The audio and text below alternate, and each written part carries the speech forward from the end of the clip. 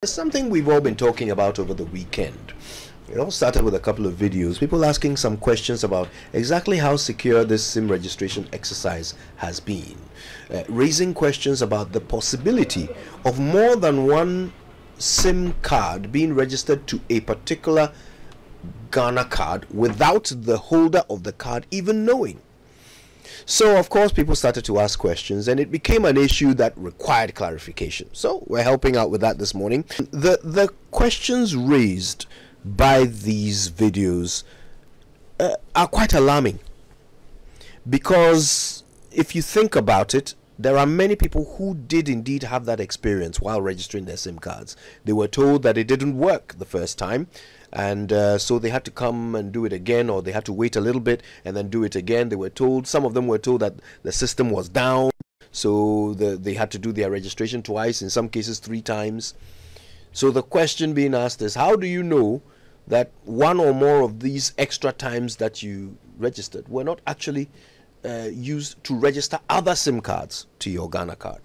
SIM cards which can now be used for, all manner of things. Especially at the time there was a massive rush. You remember when we had to go and queue. Then Kojo, if yours was not successful, they asked you to set aside. They continue with somebody else's own. And of course, I had their experience. There were a couple of us in that building. So if it's not going through, they say, okay, let's move to the next person and see what happens. Then they come back to you. So, oh, have you tried it again? So can we proceed with your own? Apart from the fears about this being some deliberate attempt to do that, the possibility that it was inadvertent and that we went through that process, except it doesn't give anybody comfort. All of these, there are always very key policy reasons for doing things. Key reason here: attach whatever is Mamavi's own to Mamavi, so that when we put out Mamavi's number, we can get every single information from Mamavi on the Ghana card and everything that's related to it. So if there are other numbers registered to Mamavi has no idea of. If they are used to commit crime and tomorrow the police pick up Mamavi, they might have a legitimate reason to do so. But would it be right for them to do so? Would it be fair to Mamavi, who right from the beginning had no idea that there is any other? See, I didn't take it that serious until I saw Dr. Poku put up a post on Facebook that they are working on a system that will make it possible for Mamavi to check whether your card is connected to more than one number and the numbers that they are connected to. That really made me feel, okay, well, this could be true, or there could be some iota of fact in what they are saying. Moving beyond that, if we don't fix this, you know what it means, right? That the entire exercise is not as foolproof as we thought it should be. That there could be people who are still using my Ghana card for transactions unknown to me. No way. And beyond that, because, see, we seal the loopholes, right? The idea also, and I've heard even ECG says, okay, if we know your Ghana card details, if we also know your, your number, even if you have debt, we can actually let the debt follow you wherever you want to go to. But if it is Kojo Yancey's debt that's following me, my friend of the big mansion Kojo Yancey lives in, and the possibility that he may incur massive debt in that area. You get my point? Yeah. So, I mean, it brings nobody comfort at all. Yeah, can you believe that? And you'll be walking around thinking that, oh, I'm clean on this level. And yet, the kind of things being done in your name, with your representation. And more importantly, we made it clear that Ghana card is supreme when it comes to all identification cards in this country. Exactly. So if the most important card has other connections, then that's quite problematic. So maybe we find a middle line in fixing it. If this is the first step towards that, I'm fine with it. Or else we are going to throw the entire project away and make it look like it was a useless project. You see, let's not forget, it was because some people could not also register or could not be identified as being registered with only one ID. And the porosity of the previous registration exercise. That's why we began the SIM registration again. You get the point? Re-registration. Yeah, re-registration. Because we've done it before. Yeah. It's because we realize that if we don't use a single ID, it might be problematic. The alternatives may create problems along the line. And we may have people who are registered and still cannot be connected to anything useful. So that is why we sought to fix the problem. But is this really fixing the problem? I mean, maybe let's just presume, let's just give the benefit of the doubt to the people involved in this practice and find out maybe this is a small loophole. They can fix it because the amount of money we spent, the number of people who are about to go and queue every day, if this is going to be a useless process, it will be very painful. But this is also the same card that the argument has been made to use for election election exercise. Exactly. Yes, and we haven't dealt with that completely yet. So a lot is based on this. And I can't believe that. And this is like the base documents. We are saying that this is basically the only document that you would need to do many other things. And if my documents can be used for someone else, then that's a problem. Because this is my identity. This is to only identify me. I mean, it's scary to think about it. But tomorrow they'll say that you have Momo debt. The institutions, the banks and the telcos, they have a great deal to lose if this matter is not resolved. We have Dr. Ken Ashigbey of the Ghana Telecommunications Chamber, the Chief Executive Officer there, joining us on the phone now. Dr. Ashigbey, good morning to you. Thanks for your time. Thank you very much. So I suppose there must be some development in this whole inquiry into whether or not it's possible for more than one SIM card to be registered to a Ghana card without the cardholder being aware. What's the latest? Okay, so today there'll be there's a technical meeting to discuss the short code that was spoken about. But you should know that the SIM registration is in two phases. So there is the where you link your Ghana card to your phone number. And that one you just dial a 404 and then you enter your Ghana card details. And then you have to go and do the biometric where your bio is captured. There's a likeliness test and a liveliness test done to capture those details. So when you're doing the first phase, I can take your card and then I can link it to any number. The challenge would happen when I have to then go and do the second phase. So it is on the back of that you remember that the NCA directed that those who have done the first phase but have not done the second phase, which meant that they had a Ghana card but they were refusing to do the second phase, they should be barred. And so there was the barring done. As late as 31st of March, the NCA had directed again that people who had were still outstanding, after the first barring had been done, were still outstanding and had not done the second phase, they should also be barred. And basically it's because of all of these things, where somebody could just, somebody get access to your Ghana card and then is able to use that. And though they've been barred, if somebody had done that, those numbers would still be linked to your Ghana card. And the reason the NTA had asked that all of these numbers should be delinked from Ghana card, so that if anybody had taken your Ghana card details and abused that. A few people have made mention of the biometrics.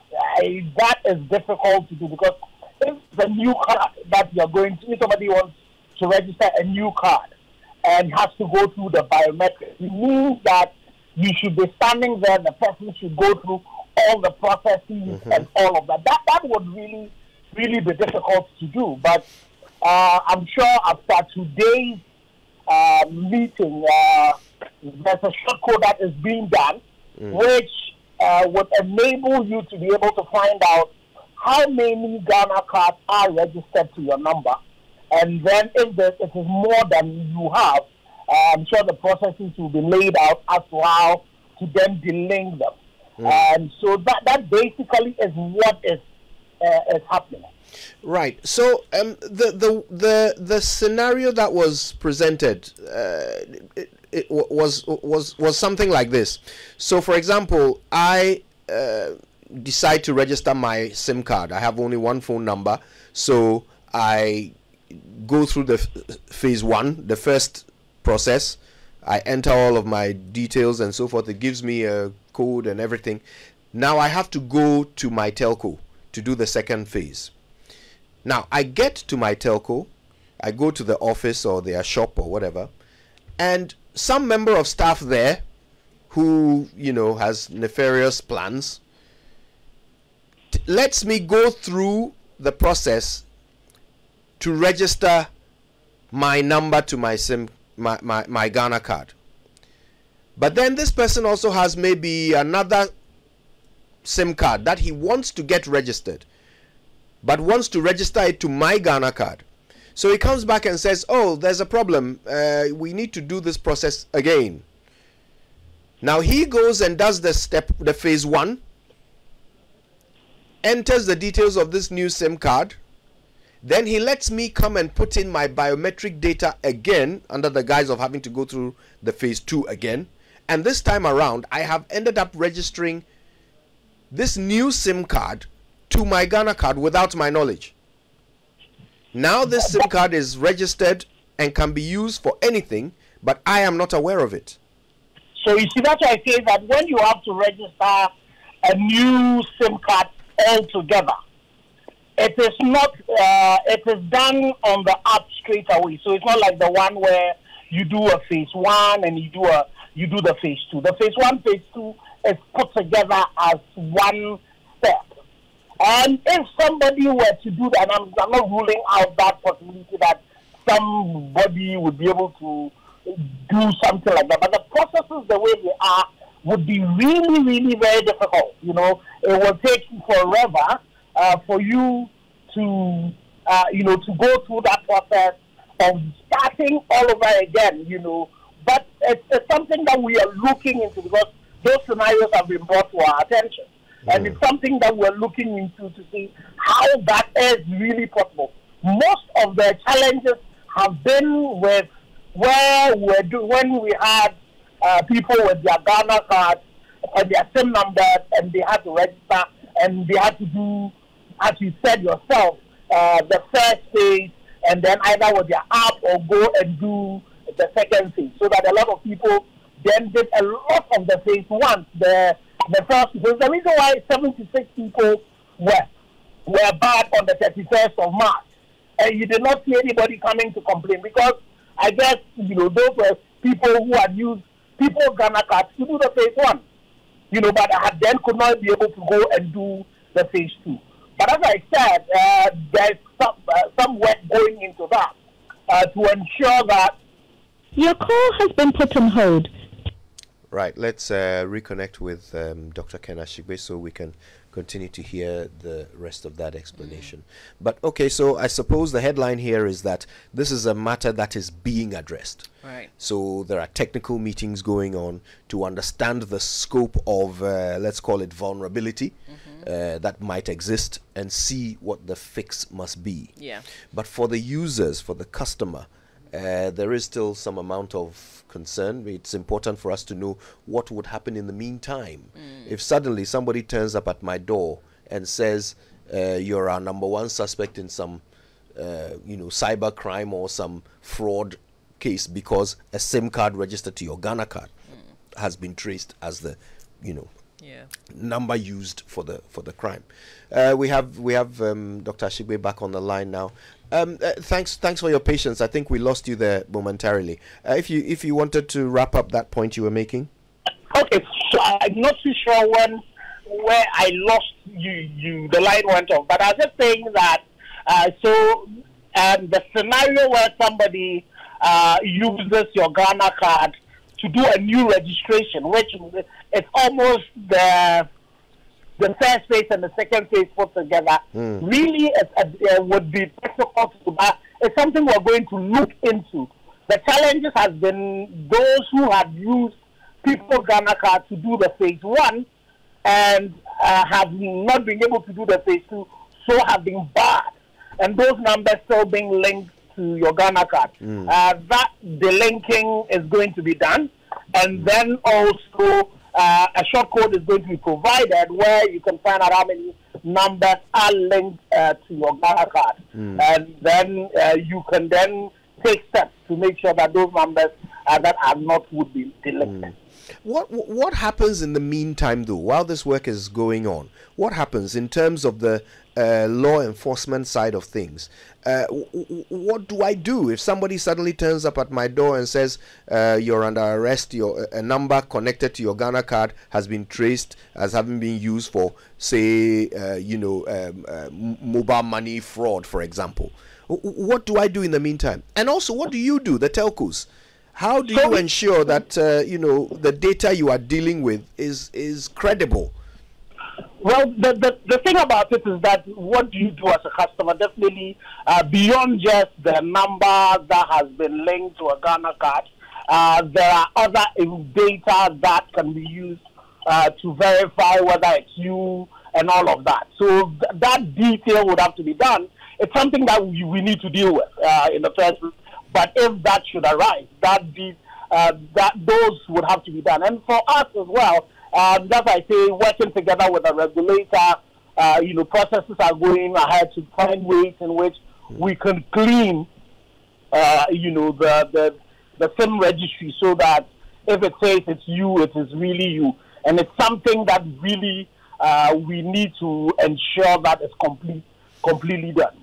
What other ways can you verify these, someone's identity in the interim? If someone has registered a SIM card to my Ghana card, it's got my name, it's got everything, it's got my biometrics. How are you going to, be able to tell that I'm not the one who committed the crime? So you see, that the call records, that digital footprint, that you leave every time that you use your phone. And there are various cell sites that you'll be hitting that would be able to tell your location and all of that. So there's a lot of data behind, the calls we do, what we do, the movements we do, whichever who we are calling, whatever cell sites we are hitting, even where we did the registration and all of that. So and a bit more detailed research and investigation into it would be able to really nail down to who is involved in these transactions, because the person would have used it to do a lot of things. So there's a lot more that the cybersecurity experts, the forensic experts would be able to do. But as I say, the simple thing we want to do is to ensure that, when you say this card belongs to this person, actually belongs to that person. And so that cleanup would have to be done, and those fixes would have to be done. What about you, the telcos and the banks? If some SIM card that has been, fraudulently registered to a Ghana card is used as, to create a bank account or mobile money transactions or anything like that, how do telcos protect themselves from these things happening in the interim? I think we lost him again. Oh, we did. Oh, dear. Okay, let's see if we can reconnect as quickly as possible, get an answer to that question before we wrap things up. But again, what we are learning is that this is a problem that is getting attention, that they are seeking to understand the size of it and how to fix it.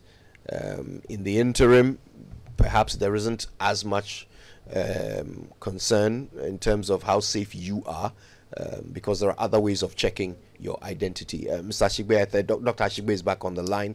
We lost you again, but I was asking how telcos and banks and other institutions that use these phone numbers as data, how are you going to protect yourselves from some fraudulently registered phone number being used for, say, mobile money, loans and overdrafts and so forth?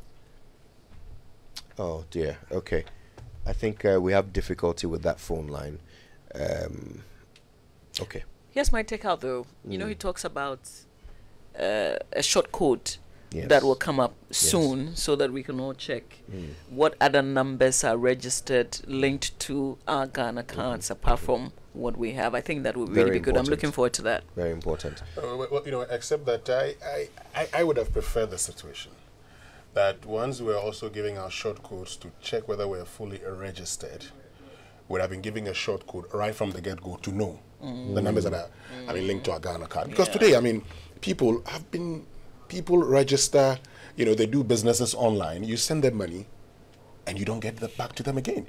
If you are to chase these persons, for instance, who are you going to get to finally? Exactly. And so a lot of harm could be done around this time. And I find this whole thing about we're going to come up with a short code very soon, I think it's worrying. This is something we should have anticipated right from the beginning when we're doing this. That look, people could do this, because this is an electronic system. Once you find out that 2, 3, 4, 5 numbers are being linked to one, it should be of concern to you to find out what is happening and immediately, you know, roll out a short code to do this. But I'm also interested in knowing who has failed us. You know, at what point in the chain, who is responsible? Dr. Ashigbey, if you can hear us. Yes. That last question I was asking was about the institutions. How do you... Yes. Yeah. No, so as for the telcos, it's something that we're constantly using various means to be able to verify who has what, you know, who has which particular number and how the cards are. And as I said, one of the things that we'll be doing is empowering customers to be able to tell how many numbers are registered to their SIMs.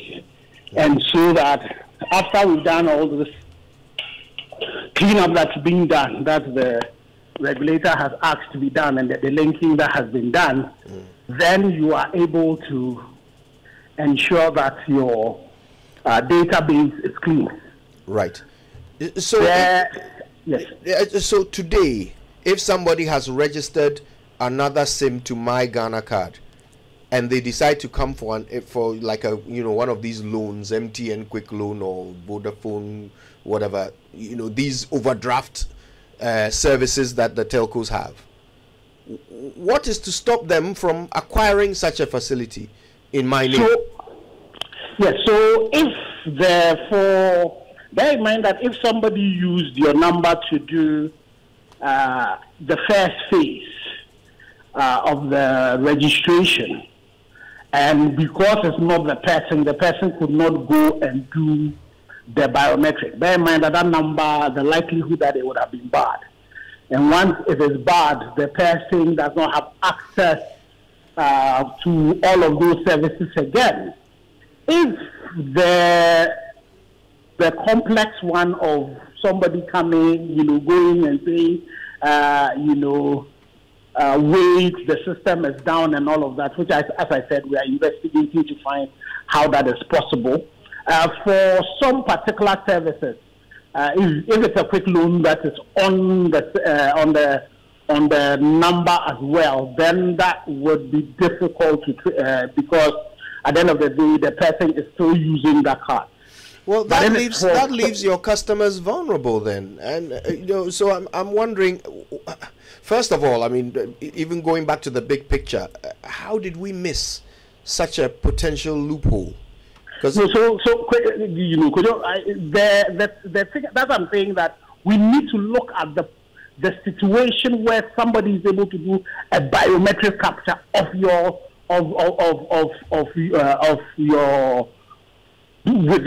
Ghana card number. That's something that on the face of the assertions that people have made, we are looking into, because that's almost difficult to do. I will not say unlikely, but very difficult to do. The easiest one that people had done and people were doing was to use your Ghana card, because they have the access to that information, to do the first phase, to do when it was broken and you do the 404, to be able to do that. So that's what I'm saying, that the cure for that in the past was to bar all those who have done the first phase and have not gone ahead to do the second phase. Yeah. But for the situations where the person would be able to do your biometric as well, we're really looking into that. And I say it's very, very difficult for that to be done. And so those numbers would be very minimal. And the things about all of these things also as well is that in some of these situations, there are some security questions that are asked beyond just your, the Ghana card details and all of that you give for some of the services that have to be rendered. And so those are some of the ways in which you block access to the fraudsters being able to do this. But in all of these things, as you know, Ashigbey would say, when the hunter learns to shoot without missing, the bird learns to fly without perching. So on the constant basis, you have your ethical hackers also looking into ways in which these fraudsters are acting, and then you are blocking all of those loopholes. And it's something that will constantly be with us and need to be dealing with. We need to be able to cure. So that's definitely something that we need to work with. And then we need to get to a point where maybe the SIM registration, it's a one process and it's a bit tighter. So I'm sure with all of these things that are coming and with the technical committees that are meeting, we'll find ways in which we'll constantly find ways of improving and making sure that the process is tight. There are some who say that this is one that should have been obvious to your ethical hackers, if you will. It should have been a loophole that was spotted from the very beginning. But that's why I said to you that from the very beginning, from last year, for example, about a large number of people were bad because of the fact that people had gone ahead and done the stage one, and then the question you ask yourself is, if the person has a Ghana card, why is it that the person would not go ahead and finish it? Then some of the arguments that were made were people had misplaced their Ghana card, so they could not physically take their Ghana card to get it done. So then the regulator then said, but then if people come and they reported it, then you were able to deal with those who had fallen into those cracks and all of that. But the majority of the people who were bad, in the first one, and then the 76 odd ones again that was done on the 31st. Very few of them, came back to say, so those numbers were taken out of it. The only challenge is that now you have people going to, wanting to add numbers to their Ghana cards, and they are finding out that other numbers have been registered to them, and most likely a lot of these numbers are those who have been bad. So they are not numbers that are not active. So once you take that off, then you'll be able to see if there are others as well. Then you will deal with that, and that's why I'm saying that today, that we're trying to finish the process of getting a short code where subscribers would then be able to tell.